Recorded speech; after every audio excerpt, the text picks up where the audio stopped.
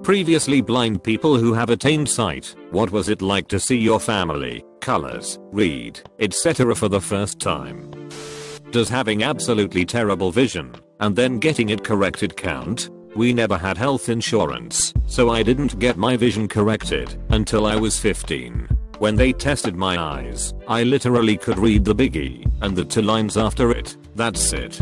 I remember the first time I put in contacts. The first thing that absolutely blew my mind was the clouds. I never knew clouds had texture and all kinds of bumps in them. They just looked like flat, white blobs to me. I stared at the sky for a very long time in amazement. I was amazed how I could recognize people in the distance. Previously I wouldn't have known if a friend was at a store, for example, unless we brushed right past each other. Honestly, my perception of everything changed. I never knew things had so much detail. It's so hard to comprehend literally everything you've ever seen changing in front of you. Edit. Thanks for all the great responses. Some other things people have pointed out that brought back memories for me are trees, and how I realized how beautiful they actually were. They looked so bright, and the leaves were absolutely awesome. Previously trees looked like a green blob sitting on top of a tall brown rectangle. Being able to see the movie in a theater. All the texture in the carpet. Just wow. Previously it was just a big blob of whatever color. Road signs. Previously they were just white signs to me. When I was 11, I found out I had a brain tumor. I had surgery to remove it, but the size and location of the tumor caused my optic nerve to atrophy. For 3 years afterward, I had partial sight, but my ophthalmologist told me that eventually I would go blind. At the end of my 14th year, doctors pronounced me legally blind and said there was nothing that could be done. I had a 5% chance of surviving the tumor, and I did, but somehow I could never deal with the fact that I was going blind. I tried to behave as if everything were just fine. When it happened, I was devastated. My dad left us when I was 5, and I took that really hard. Because of that, and because I was blind on top of it, my greatest fear was that no one was ever going to love me, that I would never get married and have kids and a full life. I was afraid of being alone, and I guess that is what I thought blindness meant. 10 years later, on November 16 of last year, I was cooking dinner and leaned over to kiss my guide dog, Amy. I lost my balance and hit my head on the corner of my coffee table and then on the floor. It wasn't unusual. When you are blind, you hit yourself all the time. I got up, finished making dinner, and went to bed. When I woke up, I could see. Light was coming through my window, and the curtains were drawn. Of course, I was shocked, but not scared. Not like when I lost my sight. There is a big mirror in my bedroom, but I didn't look at myself right away. I wanted to wash my hair and put on makeup first. I do not look good in the morning, and I didn't want to be frightened. As I was showering, I caught my reflection. And just that left me speechless. Really? The last time I saw myself, I had short hair, a pale complexion and features that didn't show, because I had such light eyebrows and eyelashes. I looked awful, like a teenage girl, I suppose. Now, all of a sudden, I realized that it was true what people told me, that I was an attractive woman. When I stood in front of the mirror, I reached to touch my face. That is what I had been doing for 10 years. It was how I understood, so it was a natural impulse. It was not until I saw myself that I realized how much my memory had faded of things I once could see. It was about 4 hours before I told anyone. I stayed with Amy. We looked at each other and played outside in the yard. I just wanted to be alone and take it in. It was so much. The strange thing was that I knew it was going to happen. About a week before, I was walking Amy and suddenly saw blue dots in front of my left eye, the one I would regain my sight in.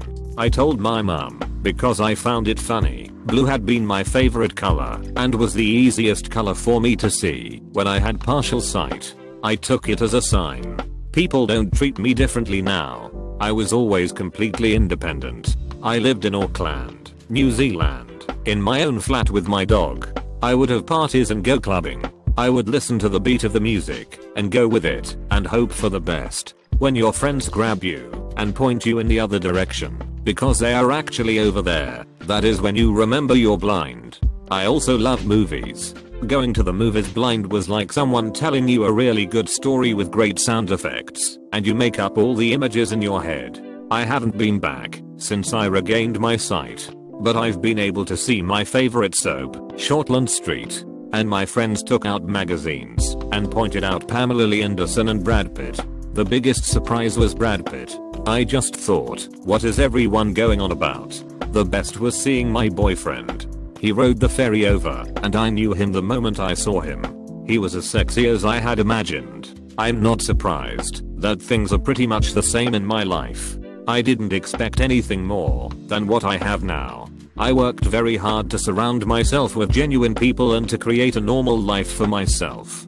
I'm still the same person. It just means that physically, perhaps, I can share more and put the two together. The feelings I had with sight. The same doctor who told me I would never see again told me I had regained 80% of the vision in my left eye.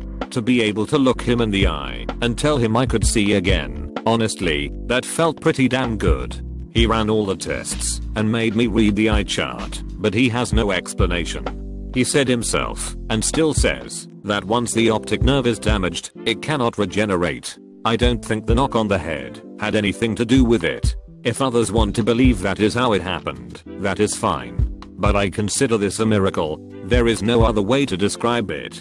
Some things just cannot be explained.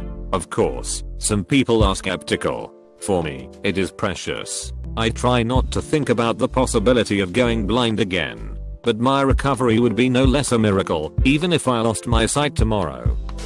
You have to realize, the first time someone attains sight, the mind has no idea what to do with that signal. Yes, the mind will receive it, but it's not going to be processed, analyzed, and coordinated like trained vision would. So ultimately, this visual input most likely had zero impact on seeing the first time.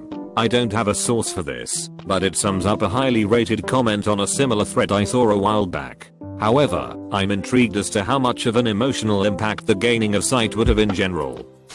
I regained vision naturally 13 years after birth. When I first woke up, my eyes were burning, like when you put lemon juice over it with a toothpick in it. I had some sort of band around my eyes with a medicine, dabbed around it to make sure my eyes don't burn. And as soon as I took it off, my eyes were burning like hell. Not as bad, but colors were vivid and intense. Whenever I looked at a bright color, my pupils would shrink, and you wouldn't be able to see them from a distance.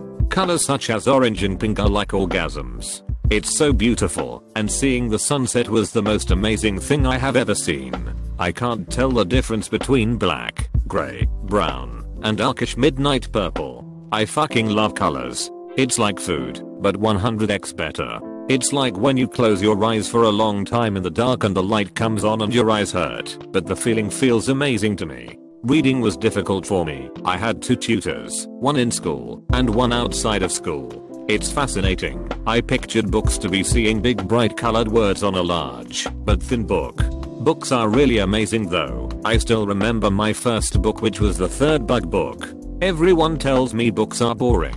Maybe it is, but I'm in love with reading. I pictured my family exactly how they looked. My mother had a large beautiful voice, like Adele, and I knew she was slightly overweight due to her sleep apnea and her laziness, but she is an amazing mother, and is the one who helped me with all the things in my life.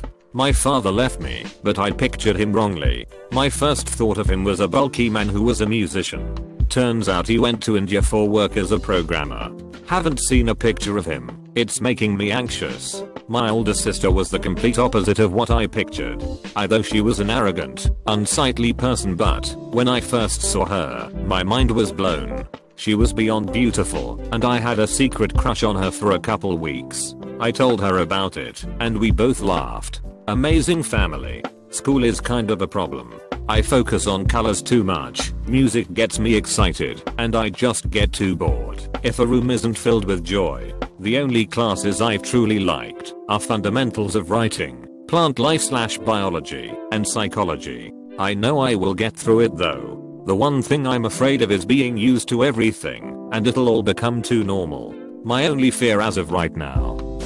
How about someone nearsighted? I'm legally blind. At present my vision is 20/400. I got my first pair of glasses when I was in 3rd grade. I'm 20 now, and they are now utterly useless since my eyes got worse every year. First time I put on a pair of glasses, I couldn't believe it. Everything was so crisp and clear. I could see everything. I had no idea that there was so much to see. Nowadays I can't see a foot in front of me without my glasses. I think my dick sticks out farther than my eyes can actually even see. I saw a documentary on this guy who gained sight in his 30s, I think. Basically, his brain had adapted to blindness, and he had a really hard time making sense of things. I don't remember the details, but basically, when you're a kid your depth perception is off, and you kind of train your brain, by trial and error, to read the signals better. So this guy had a really hard time with depth perception, because his brain wasn't wired for that as kid. I wonder if with time his brain will adapt, and he still walked around with a walking stick. He also said, when he first saw things, it was very confusing, because he didn't know what to make of it. We've been seeing things like chairs. For example, since we were babies, we learned to recognize general aspects of what makes a chair without having to see every single chair in the world. We have a huge catalog of things in our minds, so that when we look at an object, we compare it to our catalog and recognize it. This happens so quickly we don't even realize it. This guy doesn't have that catalog, not visually, anyway, so he had to build one from the scratch. TL, doctor, apparently it's confusing.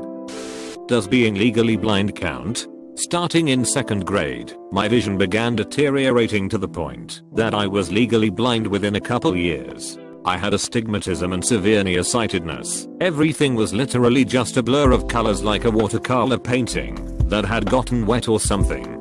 I had to hold my arms out when I walked to keep from walking into things. When I initially complained of not being able to see the chalkboard, my parents took me to the eye doctor, and I got some glasses. They helped for a while, but my eyesight was deteriorating so fast that within a couple months everything was blurry again. By the time my parents could finally afford to take me to the eye doctor again in 6th grade, my vision was so bad it was off the charts, like 20/3000 or something. I couldn't even make out the biggie. In fact, I couldn't even see the outline of the chart on the wall. It was just one big white blur. The doctor they took me to specialized in the field of orthokeratology, aka shaping your eyeballs with special lenses. They started me on hard contacts, and I still remember the first time I put them in. I remember opening my eyes and being blown away by the grain of the wood in the office cabinets. Before it had just been a brown blur, but now it had intricate swirls and whirls. I stared at it for a good 5 minutes, before turning my attention to the carpet, then the textured ceiling, then finally my dad, who was standing behind me. I saw my father's face clearly for the first time in 5 years. I cried. I broke down, and cried like a baby. After we left the office, we went to the grocery store and I proceeded to stare in awe at the light fixtures on the ceiling. Something I'd never been able to see clearly before. I don't remember what it was like to see things before my vision went bad, so it was really like seeing the world for the first time. The first few weeks were incredible. I basically just went around looking at stuff. Everything was beautiful and interesting. I spent a lot of time outside looking at leaves and bugs and staring off into the distance to see how far I could see. The ortho-K worked well, though my vision is still pretty bad. The number after the 20/ is in the hundreds now, at least, instead of the thousands. Bad enough that I still need strong contacts, but good enough that in a crisis I could function without them. Someday I want to get laser surgery, but I gotta wait till I can afford it, and B, I want to wait and see if any adverse long-term effects are reported before I go through it. So yeah, blindness sucks ass. If I were to ever go permanently blind, I would not hesitate to kill myself. Groundskeeper Willie, Shari Bobbins and I were engaged to be wed back in the old country. Then she got her eyesight back. Suddenly the ugliest man in Glasgow wasn't good enough for her. Shari Bobbins, it's good to see you. Willie. Groundskeeper Willie, that's not what you said the first time you saw me.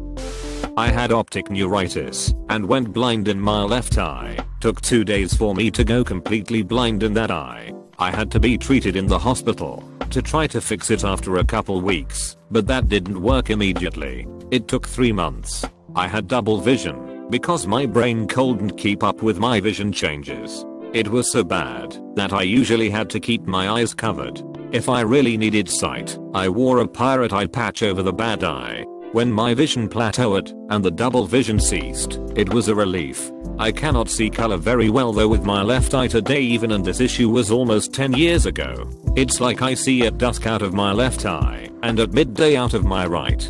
So I can't distinguish slight color differences like bricks or wood grain.